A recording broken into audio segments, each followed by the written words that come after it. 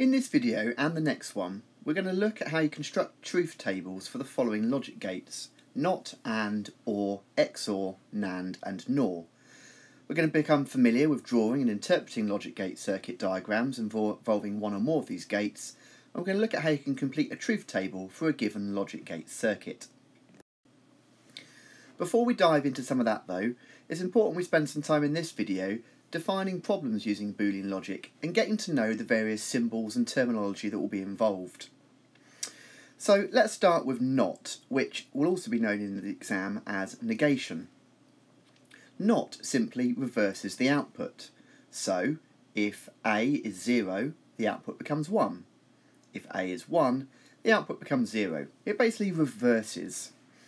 The symbol in AQA used for negation is a line, and we place it above the Boolean statement that we want to not.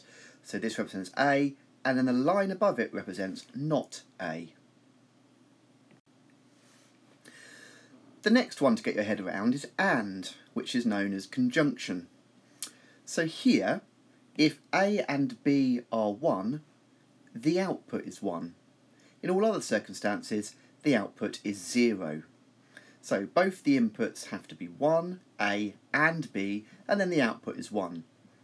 The symbol used for this is a circle or dot.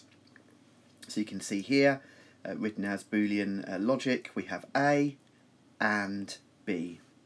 Now, it should be noted, by the way, especially if you're looking in textbooks that aren't from the exam board you're studying, that there are quite a few different symbols that can be used to represent and, or, not, etc. For example, this is also a Boolean symbol for AND. So we could write A and B. Now, while you'll technically get the correct answer using any variant of the symbols, it's best to stick to the ones which your exam board is using and the ones used by the exam board textbook, and they're the ones we're covering in this video. Next is OR, which is known as disjunction. So what does this do? This says if either A or B are 1, the output is 1, otherwise the output is 0. So only have to have one of these inputs being 1 and the output is 1. The symbol we use for this is a plus sign. So this statement here reads A or B. Now there's a slightly different version of OR that you'll come across called exclusive OR, XOR. This is known as exclusive disjunction. So in this case, if either A or B are 1, but not the other, the output is 1. Now this is subtly different to OR. With OR, as long as one of these is a 1, the output is 1. And indeed that could mean both. So if that is a 1, the output is 1. If that's a 1, the output is 1. If both of them are 1, the output is 1. But with exclusive OR, it has to be just one or the other. It can't be both. So with exclusive OR, we use the OR symbol of a plus, but enclose it in a circle. So this reads A exclusive OR B. There's also a couple other gates worth mentioning, and that's NAND and NOR. NAND simply is not AND.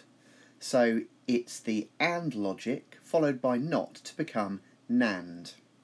So here we have the notation for A and B, and we already remember that to not something you put a line over it, so this statement here reads not A or B. In a similar fashion to NAND, we also have NOR, which simply means not OR. So an OR followed by not becomes NOR. Now remember, the symbol for an OR is a plus, and we not something by putting the line over it. So here we have A or B with a not over it to make not A or B, or more simply, NOR. Now as you can see in the later videos, it's possible to chain together various Boolean expressions and terms, and we can end up getting things quite complicated. So here we have a statement A and not B, or B and C.